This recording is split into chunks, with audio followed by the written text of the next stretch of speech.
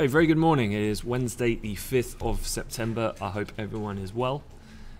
Looking at the charts this morning, we started off with a relative risk-off tone to proceedings. So we've got a further bid into the dollar, weighing on both the major pairs. You can see here in top left in euro, dollar and cable, but a downside as Europe's come into the market this morning. Gold, although flat, decided to just edge up a little bit. Did see, you can see there, quite a large wick there on a spike. Whenever I see that type of price activity, I always put it down to a minute time frame to see what the reasoning is behind that. You can see this really violent move. We got about a $3 pop and then a reverse. Nothing came out on the headlines. That can happen. Gold is quite susceptible to these types of price movements. Just the lack of liquidity on the time of day can often lead to it. But as you can see, it's just picking up again a little bit, moving back in towards kind of flat territory for gold. And then the US 10-year down at the bottom, kind of flirting with the pivot level, breaking above the range of the Asia Pacific session. And this coming amid some weakness in the equity space this morning. So the DAX, you can see center left down 64, and the S&P already as well on the back foot this morning, having declined soon as Europe came into the market. We'll look at some of the charts technically, but first of all, what is going on and why is this happening? Well, it's still a recurring theme really of what has been in play over the course of the last couple of sessions, and that is a growing negative feeling around that of the emerging markets. And we've seen this very much apparent from record lows in the rupee to the Indonesian currency at multi-year lows, to now South Africa is in a technical recession. There's political happenings in Brazil, which is bringing into question the prospect of a very messy election coming up next month.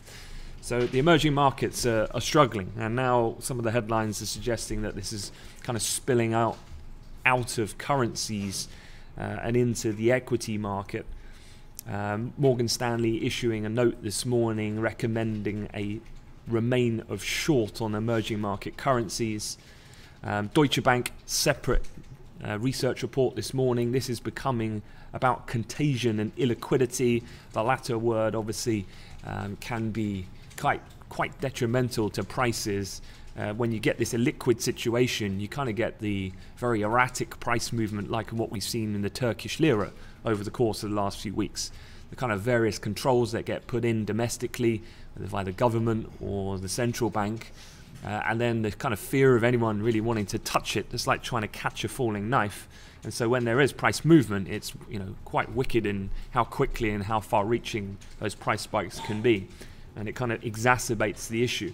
But the point here being then that we've known the EM currencies have been weakening, but now the MSCI Emerging Market Asian Index also under pressure overnight. So this seems to be still the, as I said, recurring theme, and this is continuing to dampen, at least in the intraday market sentiment.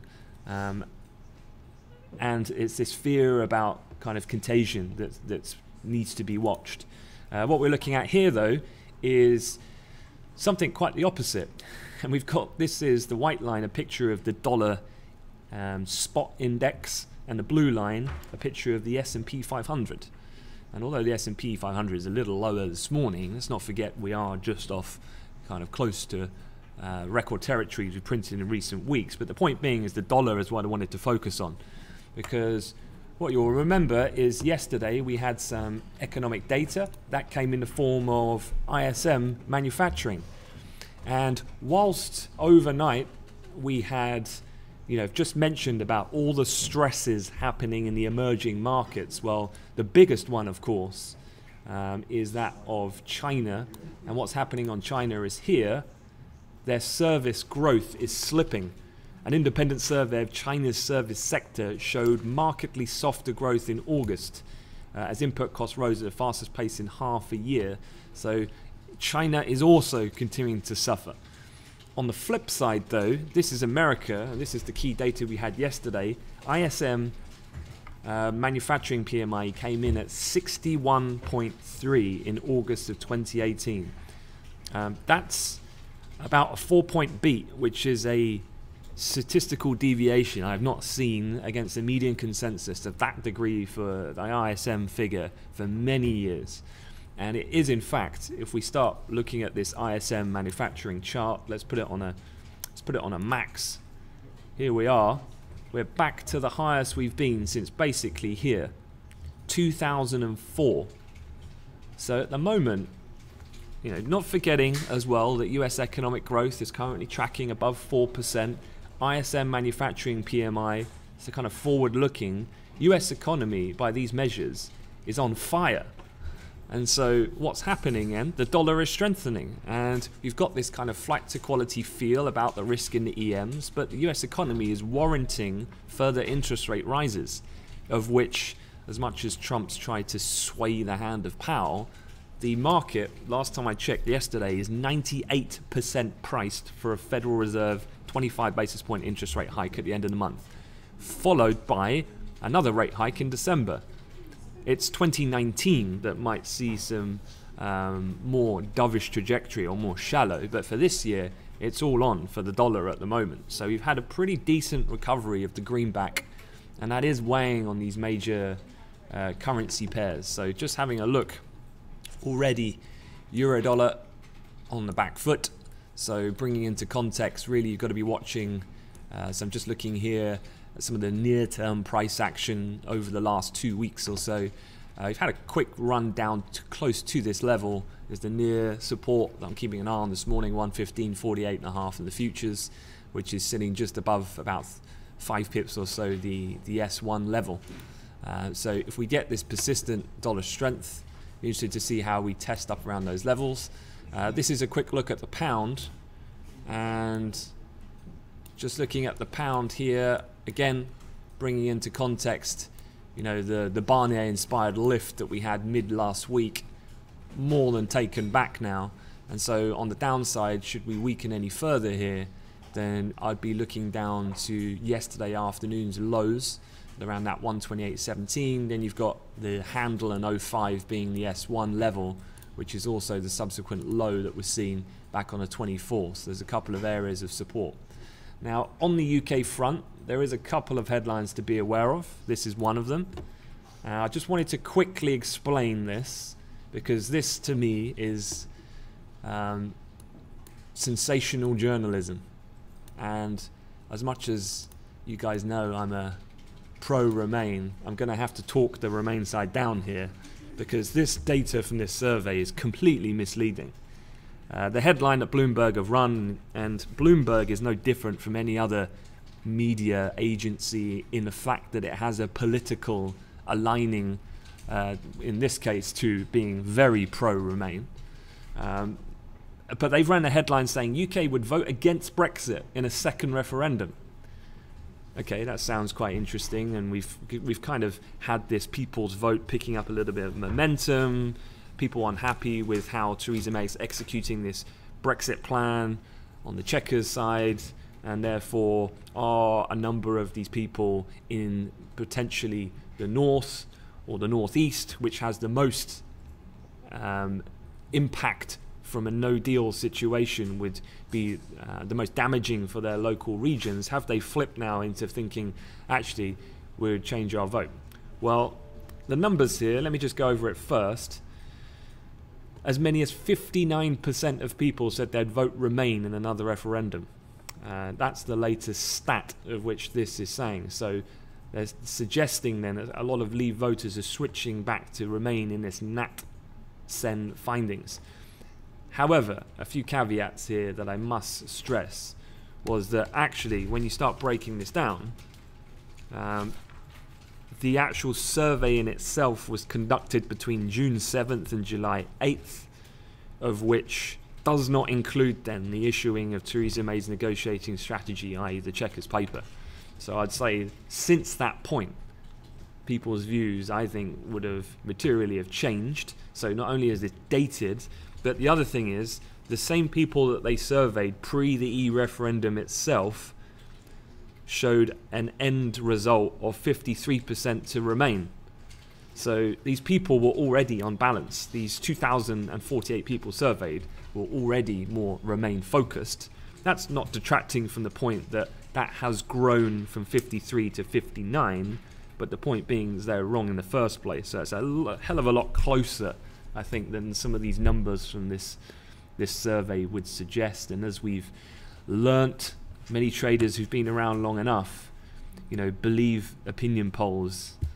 You know, if you believe them too much, you're going to get burnt at some point, because they've had an historical precedence of being awfully wrong too many times. So just to put to bed what I think about this type of headline this morning, I don't think it's anything that's credible, is the point I'm making. Okay, back to the charts though. And first of all, I just want to have a look at the DAX, because the DAX is trading here. You can see continuation of the weakness that we're seeing yesterday, but if I put the DAX on a daily continuation, so this draws into context the last 2 years of the DAX. And what I'm looking at firstly is quite an interesting area here. I know Sam was looking at this kind of trend line. It's the third real significant test that we've had of the last quarter at this level of where we have found some support this morning. But a breach of that does start to make things quite interesting, because it puts us back down to lows that we haven't really seen since the end of Q1 of this year. And targeting would be psychologically the 12,000 level.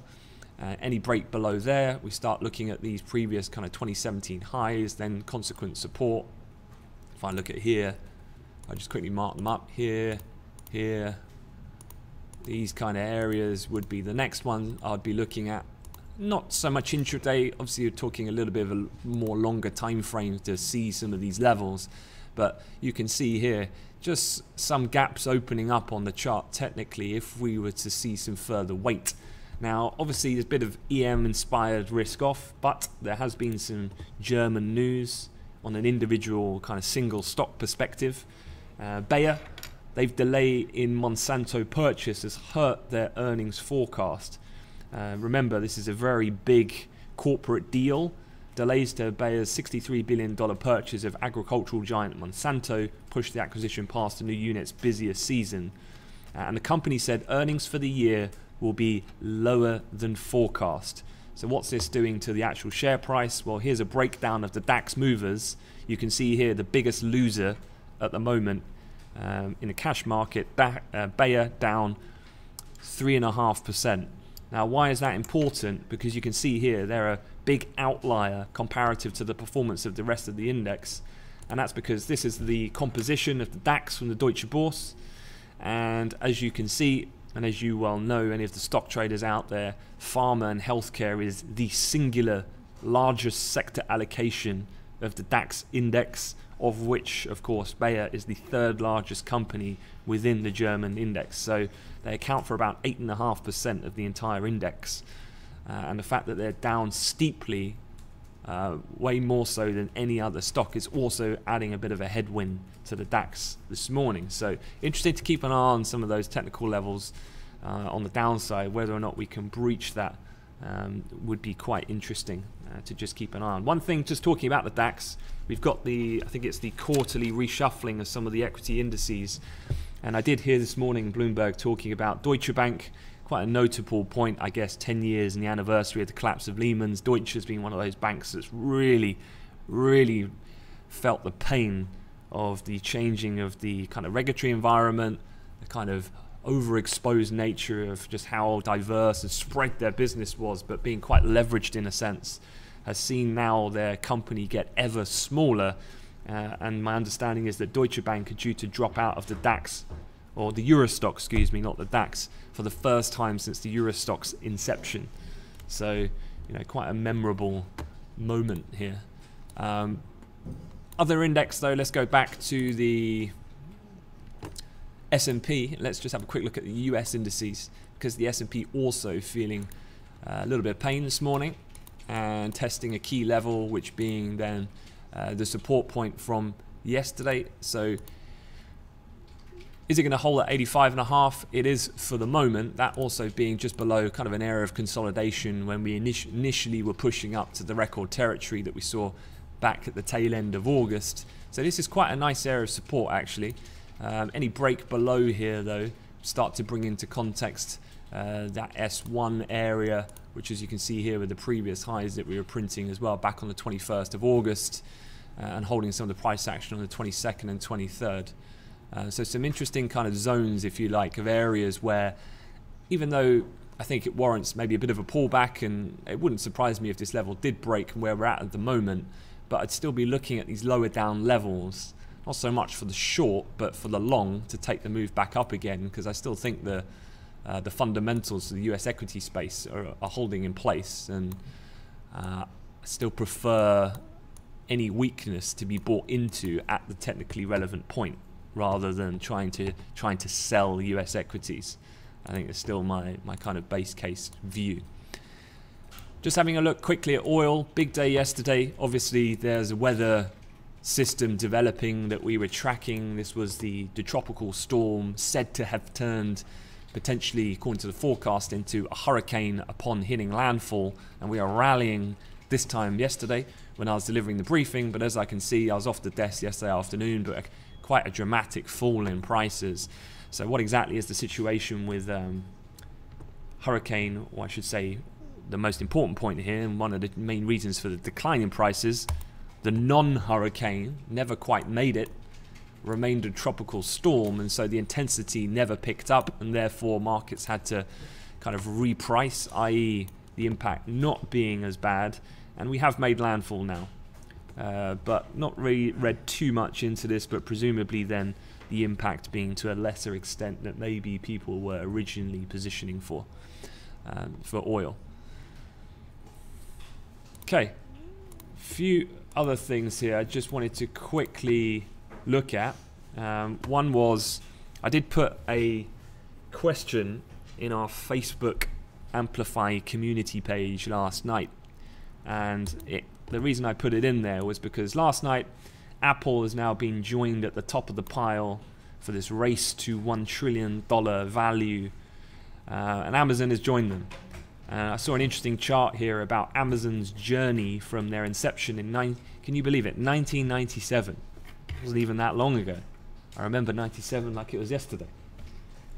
And they raised $54 million in an IPO, which valued the company at just over $400 million. This was in 97. And then this is quite a neat timeline, just talking about, obviously they lived through, I mean they were only around for a few years before the dot-com bubble burst and the stock market collapsed. But then the recovery, they actually didn't report an annual net profit until, what, 4, 5, 7 years after being conceived. Amazon Prime then began, and we went through the various different technological phases of improvements, the AWS cloud computing services, the Kindle ebook. I can't remember the last time I saw someone with a Kindle, but the Kindle was pretty much 10 years ago when that came out. Then you had the robot kind of operating warehouses, then you've had the Echo, and this one I think has been, in my view, one of the biggest game changers, and I think quite interesting is their acquisition of Whole Foods, sewing up physical locations to then potentially open up this idea of, you know, really moving into what is quite a monopoly, certainly in the UK, of these major supermarket names. But if they could be more cost effective and operate out of these store locations, this is quite an interesting prospect, bringing in the kind of food element outside of the other kind of consumer goods that get bought more traditionally on their platform. And then here we are, they've hit $1 trillion as of yesterday.